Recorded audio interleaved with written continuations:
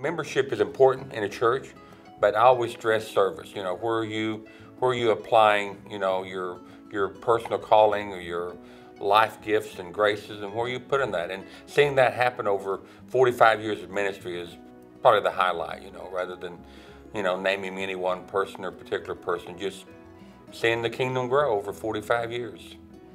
And I think one of the milestones was simply the transition from, you know, my previous pastoral ministry and background into United Methodist Church and have an opportunity to serve in this denomination. That's just probably that would be a highlight. I think probably my biggest highlight was simply being called into ministry and marrying my wife Georgiana, and we were dating before I went into ministry.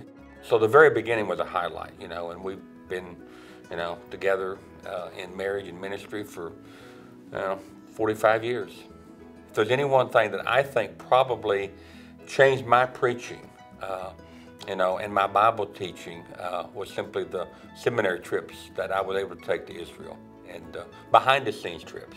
Tours are fine, and I went on those, but you know, to get down, you know, where tourists usually don't go, and you know, it just set your heart on fire with a passion.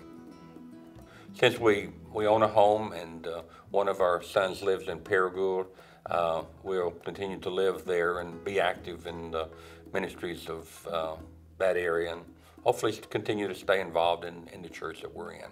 And looking forward to his transitioning out of the pulpit into the pew.